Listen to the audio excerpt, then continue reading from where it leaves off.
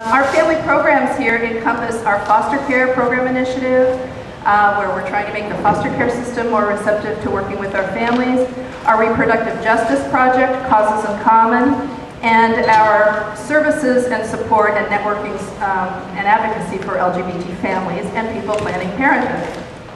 So part of that support and information sharing process is what brings us here today, to help those of you who are planning families get the good information that you need to smooth the way. My son's best friends to this day are young men his age, 20-ish, born to two gay men through surrogacy. So this isn't new. The gay men creating families through surrogacy has stepped into the light increasingly over these past couple of decades. It's no longer a secretive or particularly private experience, but more a commonplace, normalized, affirming pathway to family formation. Now, many Center Kids families and families across the country have been created through this remarkable team approach to family formation. So today, I hope you'll get all the information you need in what we call our one-stop shopping surrogacy forum. But if you don't, if you need more answers and more support along the way, we have other services ongoing for you. And I want to invite up to speak about that Ron Poole-Dayan, who is our fearless leader for many years now of our Planning Biological Parenthood for Men support group that Center Kids runs here at the center. And Ron will tell you a little bit about our monthly gathering having to do with surrogacy.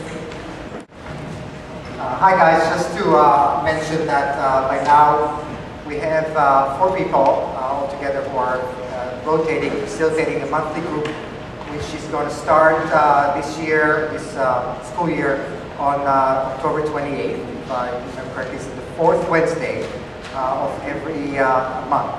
And so we have 4 people who have somewhat different experiences, who are rotating and facilitating different backgrounds. We have a psychologist, we have a doctor amongst us, we have people who have twins, singletons, people who've used an agency or traditional surrogacy or independent surrogacy. So, and we also try to bring to the group a variety of different people and a special guest every month.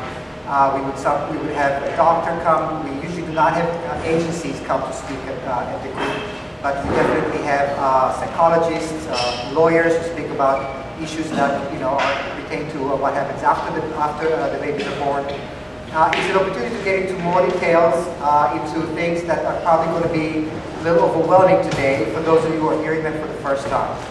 So surrogacy is a complicated, the biological parenthood for men is a complicated matter. And it's not easy to cover everything in just one, session, even if it's going to be a fairly long one. So I encourage you to come. Parents come, even after they have children. Sometimes they bring their babies to the group, and but often they come during the process and after the process to share their experiences. So it's an excellent opportunity. And let me just also mention that we have a Facebook group with about 70 people already, which you are welcome to join, and also post questions and comment on other people's questions and comments, between. So I hope to see you in October. We usually have about 20, even sometimes 30 people come every month. So see you there. Thanks, Ron.